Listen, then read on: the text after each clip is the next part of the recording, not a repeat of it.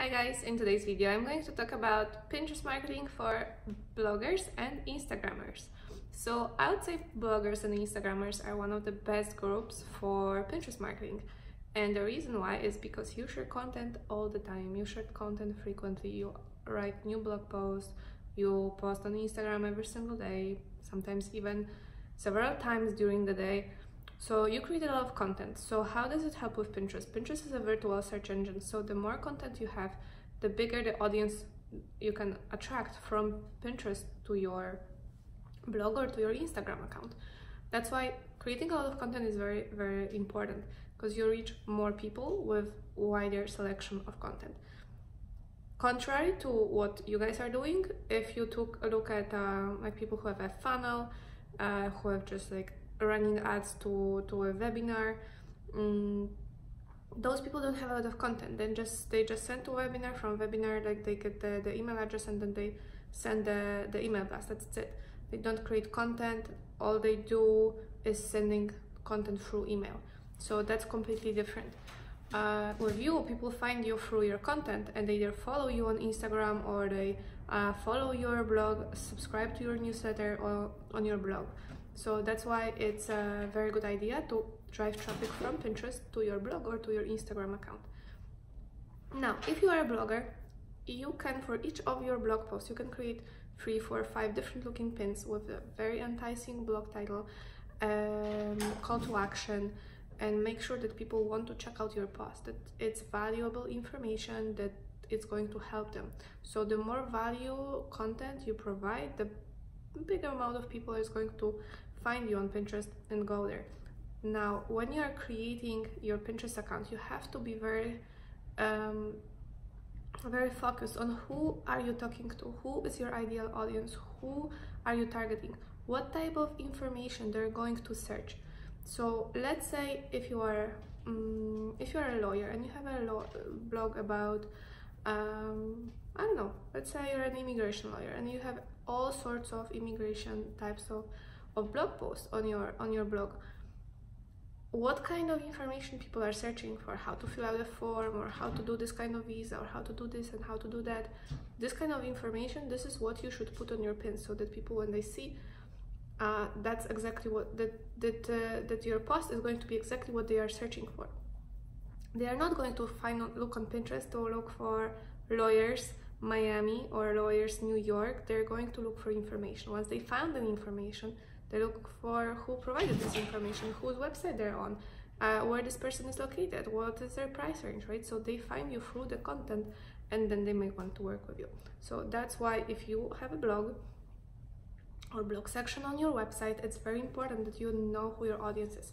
If your blog is like a beauty blog or like a fashion blog, exactly the same. You create content around what people are searching for. So on Pinterest, it's super easy to find out what are people searching for currently, or what are the volume searches per month for certain keywords. So you can target those keywords. Now, another important factor is you need to curate audience. You need to have audience that's going to engage with your content. So only people who have boards where they could save their content to. If they don't have boards that they will be able to save their content to, they're not going to save their content, right? If you are all about like fashion, people don't have fashion board, they don't say nothing fashion, they're not supposed to be your followers, because they're not going to engage. So you have to be very, very cautious. Only engage with people, follow people who have boards that are fashion related. It's very easy, it's very simple to find it on Pinterest.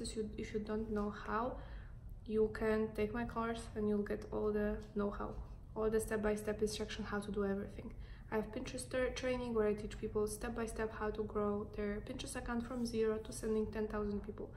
It's not science fiction, it's really not. But the information out there, it's a lot of information is completely, I don't know where those people already take this information from, but it's completely not true. And if you look at blogs that have like million people coming from Pinterest to their sites, it's usually blogs that already are there for like 5-6 years, that they have very well performing pins, that already have hundreds of thousands of followers. So don't think about having million people coming from Pinterest to your site. Don't think about it like that. Don't, if you have a food blog, also it's a big competition out there. There's a lot of searches, like millions of searches per month for food, but there's a big competition. So anything else that you're doing, getting like 10,000 people from Pinterest to your blog is additional way to gain more traffic. For Instagrammers, the same. When 10,000 people hit your Instagram page because they liked some of your photos and they see that your feed is cohesive, it's similar photos, and they like it, they're gonna become your followers. So you can imagine if 10,000 people hit your site from Pinterest, your Instagram page, you'll probably get around 10,000 people following you, because if they like it, they follow. Like if you are a full-blown Instagrammer, you add pictures all the time, your pictures are awesome, you use all these filters that make those pictures pretty, they are going to follow you. If you are an Instagrammer who have 300 followers, it means that you are not posting daily, you are not posting good quality content, or maybe you just started out. But if you have thousands of followers, imagine having 10,000 and 10,000 and 10,000 more every single month, just because people find you through Pinterest. And the better content you have, the content, if they engage people more on Pinterest, you're gonna get maybe 20,000 or even more with time. And once you apply the tips that I teach you in the Pinterest training, you're going to get 10,000 people month after month after month for years to come. In my situation, I applied those tips 2 years ago, and since then I haven't had less than 10,000 people on my blog. Usually it's around 20,000 people coming from Pinterest to my blog. So you can optimize it. It's not hard, like science fiction, nothing like that. You can definitely do it. And if you are interested to get some free tips, because maybe you are not willing to grow your business, or you are willing to just check out what it is that I teach and whether it works, so you can get a free trial sort of thing. You can get a free 5 tips that I give you, and you will see with those 5 tips, if you apply them, you're gonna get better traffic.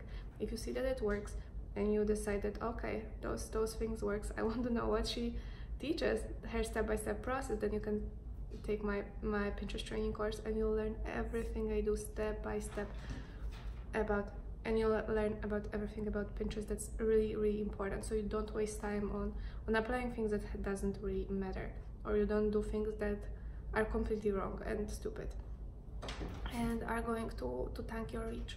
So if you want to avoid making stupid mistakes and killing your account, then Pinterest training definitely for you. But make sure to subscribe to the newsletter so you get the 5 tips. You can check it out. It's going to come every day for 5 days. You're going to get a tip from me.